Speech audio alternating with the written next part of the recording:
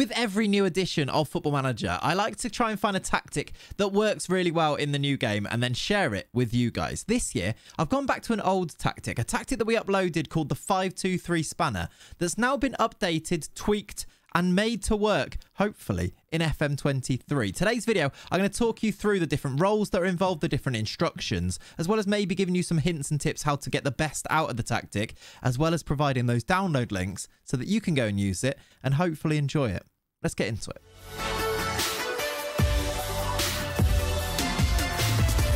Hello and welcome back to the channel. Welcome to the first tactic upload of FM23. A fair few of you have now asked me, when's your first tactic video going to be? And well, today's that day. Here is the 5-2-3 spanner then. It is, as you can straight away see, a 3 at the back, 3 striker system that some of you may well recognize. Some of you may have used this in previous saves because I did upload this tactic during FM22. This time though, it's updated, it's tweaked, it's been renewed, rejuvenated, ready for Football Manager 2023. And I think it's going to be really good. In fact, I know it's going to be really good because I've tested it with a few different teams now. I've got some success stories to share with you, as well as in today's video talking you through every role that's used, every instruction, and giving you those tips on how to maximize your success with this tactic. If you think this is going to be your cup of tea, make sure you subscribe to the channel because I'm going to bring you lots of other tactics over the course of the year, as well as all of the other content that is coming out at the moment. But before we get into all of that, let me tell you about the sponsor of today's video. And that sponsor is once again OneFootball. A big shout out and thank you to OneFootball for continuing to support the channel and sponsoring today's video. OneFootball, it's a free to download football app which you can go and download by clicking the link that is in the description of today's video. That will give you a link to go and download the app. Once you've downloaded the app, you will not regret it because it is basically a one-stop shop for all things football. You've got your football news, you've got your stats and your scores and your results and anything you could want. There's even news articles and videos. There is loads on there. To be honest, go and explore it yourself by downloading the app. Click the link that is in the description. Go and get it for free and just find out just how good this football app is. I genuinely mean it. It's really, really good. So go and download it. Thank you so much to OneFootball. Let's get ourselves back into this spanner 5-2-3 spanner tactic video. So here's how it looks in game then, and I've just loaded up a brand new save with Dortmund so that I can talk you through the tactic here. As you can see, it is a 3 at the back with 2 wing backs, or a 5 at the back. That's what it's called 5-2-3 spanner. It's a 5 at the back with 2 midfielders and then 3 strikers. 3 strikers for me was the meta. It was the most OP way of playing in FM22, and let me tell you, it can be very effective in FM23 as well, as I'm going to hopefully show you with some of the teams that I've used this tactic with, some of the results. Some of these strikers are scoring a lot of goals. I'll show you that in a little while, but let me first talk you through the roles that are involved in this tactic. In goal, you've got a sweeper keeper. Now, what I'm going to do here, because you might well be playing on the Xbox version of the game or other versions of the game where you can't actually go and download the tactic for. If that is the case, what I'm going to do is I'm going to click on every player so that you can see any of the individual instructions on those players too. Please just pause the video and copy it if you are just copying it here. I understand what it's like. It's frustrating if it's not covered and you have to ask in the comments. For the keeper, it is a sweeper keeper set to support with the instruction to take more risks. You want them to be sweeping is what you want here. With the back threes in FM23, they seem a bit weird sometimes. They make strange decisions. They seem pretty well trained in this particular tactic, but I've seen them struggle in other tactics too. In an emergency, you want your goalkeeper to react to that. That's why they're on a sweeper keeper here. In front of the sweeper keeper then, we've got 2 ball playing defenders out wide set to defend. On the right hand side, we have Hummels here. For me, he is set to these instructions here. And then on the left hand side, we've got Schlotterbeck in this position at the moment, who ideally, for me, I'd want a left footer to be playing on this left-hand side, like Schlotterbeck, and then a right footer to be playing on the right-hand side. In this example, it's Mats Hummels, who could play the role pretty nicely as well. In the middle, you've got a central defender set to cover. This is quite important. I wouldn't tweak this one too much because when you change the mentality of this man, they behave so differently. So I think cover is the best way of getting the most, or being the most solid defensively. Nicolas Sula is set for that at the moment. Doesn't matter which foot he is, to be honest, in this one. He's just set to a central defender as well with these instructions here. Ideally for defenders, you probably want to be looking for players that are tall. I'm going to say that about most of the players in all of my tactics. If you've watched the channel for a while, you know that tall players I think are really effective. Tall, strong, and if possible, fast players too. This Dortmund defense is actually pretty good. They're all pretty tall. Sula's a giant at 6'5". Schlotterbeck's not small either at 6'3", and then Hummel's at 6'3" as well. Yeah, 6'3" as well. These are pretty good in my book. And that's the defense. In front of those guys, you've got 2 wing backs. Let me show you the instructions on those two. Quite a few instructions on these guys. They are set to attack as wing backs, and they're going to be very important. They provide most of the width as we're not using wingers. Although, when we get to it, actually, these pressing forwards do act like wingers as well. They do move wide, and they do actually go and, you know, whip crosses into the box for the opposite number. So you'll see Moukoko here crossing for Modeste. Although, actually, I do want to swap those because Moukoko's left-footed, although we'll come on to that. These are our wing backs. Again, I'll show you the left back too, or the left wing back, so you can see its instructions. And then, in front of those guys, you've got 2 very... I mean, it seems very ordinary, doesn't it? It's just centre mid set to support, but with this, you can actually tweak them quite a lot for the specific players. If you have a look at the CM support role, you can go and do anything with it, with lots of different roles. So let me show you as an example. If I went to box midfielder, a lot of these are greyed out and I can't do much with them. With CM set to support, I can make this way more customized for what I want them to do. So maybe if you're spotting things that are happening in the game, maybe this is where you could try and wrestle a bit more control by changing things. To be honest, they're set up in a pretty default way right now, and it works pretty well. You've got Bellingham for me on the left-hand side here, and Emre Can on the right hand side here. You can see their instructions as well as we go through. And then possibly the most important part of the tactic, you've got these 3 strikers. Now this is an important part here, they are set to mark a specific position.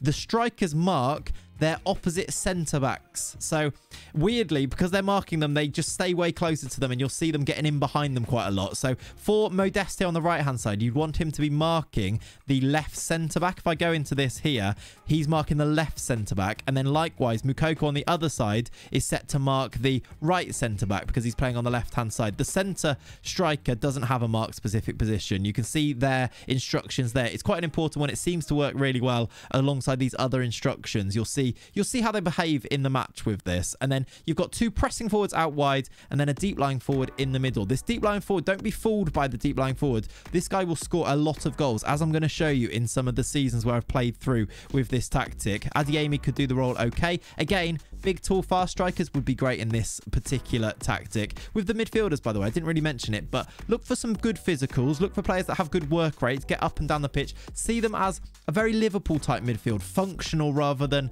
anything over the top. They don't need to be ballers, they just need to be functional in this midfield. Get the ball, pass it on with a good engine in there, and you'll be successful, I think, in this particular tactic. And those are the player roles. Those are the types of players I'd look for. Let's move through to the team instructions. And those tactics start with the mentality, which is in this one set to positive. It is pretty front foot. It's pretty attacking, really. It's where you try to dominate a game. You're going to have a lot of shots and hopefully score a lot of goals with this one. It's apparently an improvement in FM23 where you can go and use things like low blocks and defensive tactics, but I do still feel like the most effective way to win games is going to be on that front foot and attacking.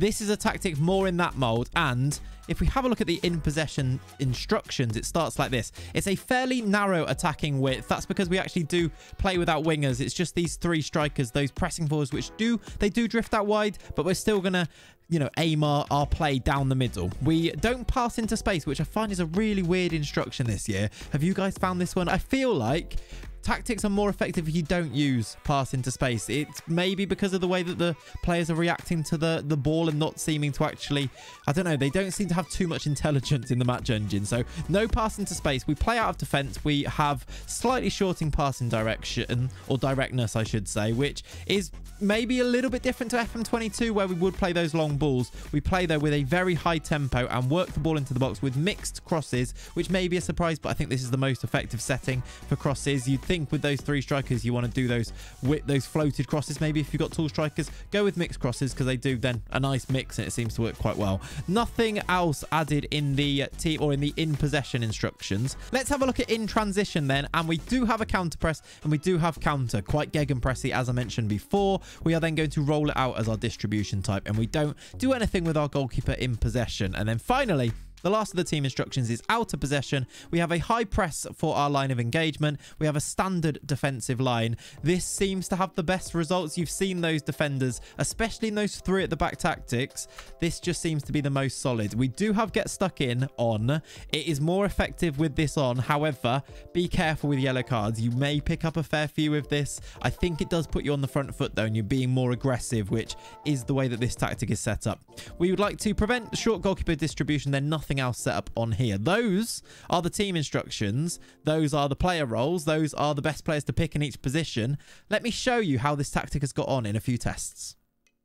And the first team I used to test this tactic was Tottenham Hotspur Spurs. And you can see here, we've won the league with 88 points using this 5-3-2 spanner. It was very effective. Let me show you some of these results before going into it in a little bit more detail. You can see results-wise, pretty good with Spurs. I don't think there's many people that would expect Spurs to win the league in the first season. So I think this is a decent performance from this tactic. Great wins against Leeds, Villa, Southampton. Did lose to City. It's not perfect, I'd say, as a tactic. This is not necessarily plug and play. I mean, I don't think you're going to go and dominate straight from the off. You do need to be a bit smart with things, but it's definitely an effective tactic. And as I say, I like to try and share with you guys a tactic that I think is pretty good. And I think this is a pretty good tactic all in all. It has beaten West Ham, Fulham, beat Brighton there. I think there was some good results. Beat Manchester United, drew with Liverpool away from home. That's not too bad really in FM, is it? Beat Arsenal 4-1 in the London derby, the North London derby there. That's pretty decent, I think. Beat PSG 3-2. That's in a friendly, so maybe not as important. It did go through though. Beat Liverpool at home, beat Manchester United away from home. And as we continue, it was the Europa League, knocked out Manchester United. And yeah, Manchester City 2-1 win towards the end there. Pretty good results. And then as I mentioned before, it was good enough to win the Premier League with 88 points. 6 losses in there, 4 draws, but 28 wins. Lots of goals scored. Not as many as Erling Haaland, because I think that's just impossible, but lots of goals scored. Let me show you who scored those goals then by going over to the tactics screen, and here it is. It was Harry Kane playing this deep lying forward role, which I said before, don't think that that's not going to score goals, because he ended up scoring 34 in 56 games, as well as Heung-min Son alongside him scoring 26. Richarlison got 13. He's really good in FM, by the way. Kulusevski could also come into that position there. You can see some of the other performances from players there. Kulusevski actually playing in midfield at this point, 6 goals from him, but some really good performances, some good average ratings, and then winning the league with Spurs. I think this is a good start in terms of our tests. I did also go and test it though in Italy. Let me show you those results. And in Italy, I actually tested it by setting it as the tactic for 2 different teams in a league season, Atalanta and Inter Milan. Now, Atalanta ended up finishing 6th, which I think is respectable for where you'd expect them to finish. They played well in some games and then struggled a little bit more. But then the other team that I tested it with was Inter Milan, and they flew through the season and won the league with 92 points. We'll start with Atalanta. I'm trying to be honest and open with how it's going to perform this tactic. It's a really effective tactic, but maybe don't get too carried away and think it's just going to be super easy to win the league. You need to be smart with it, as I mentioned before. But if I show you Atalanta here, they finished 6th, qualifying for Europe. They had some good performances. Højlund was good. Muriel was good. 20 goals from Duvan Zapata. Players like him, so good with a tactic like this. Big, tall, strong, pretty fast. He's got great finishing as well, Zapata. Still at 32, a great player. Got himself 20 goals, all comps in that one. Some of the other performances from some of the other players there that you can see as well. I like Atalanta because the players are really good for the roles that we talked about. Like Malinovsky's a really good midfielder in this system. The fullbacks are good. Ruggeri, Hateboa.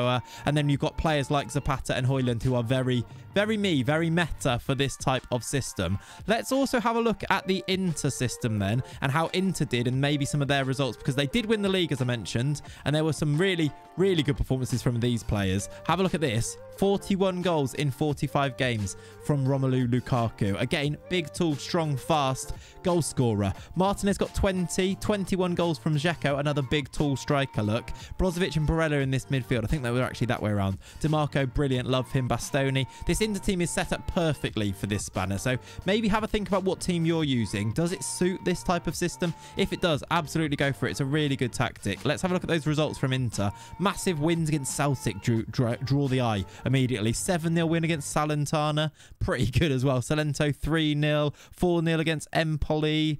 Pretty good overall. Look, I'll just scroll through so you can see them. It beat Juventus 5-1 there. Spezia 5-0. 3-0 away at Milan. The second half of the season here. Have a look at that for a run. From Juventus down to Napoli right at the end. just won all of those games from April onwards. So it can be really dominant, especially when you get your team into a groove. I really recommend you go and try this tactic. If you want to download it, as I mentioned before, the download link is in the description. However, you can also go and download it or subscribe to it on Steam. And if you do that, it should appear when you go to your tactics. You should be able to go here and load tactic, and you should find it in your tactic options here by subscribing on Steam. If you don't play FM through Steam, you'll need to download the file and then move it into the tactics folder in Football Manager 2023. There are loads of videos explaining how to go and do that, and then you should be able to load it into the game. It does come with some set pieces. If you want to see a proper set pieces video, by the way, with just set pieces to download, you need to leave a like on this video. Maybe if we hit 1,000 likes, that's ambitious, maybe then I'll drop the set pieces video. Does that sound like something you could do? Go for it, try it, and hopefully you enjoy this. Let me know how you get on in the comments down below. It's a really great tactic. It worked in FM22 brilliantly. It works in FM23. Let me know how you get on with it. Hope you've enjoyed today's video, first tactics video of the new game. I hope you have a lovely rest of your day. Subscribe to the channel. I'll catch you very soon. Thanks for watching. Bye-bye.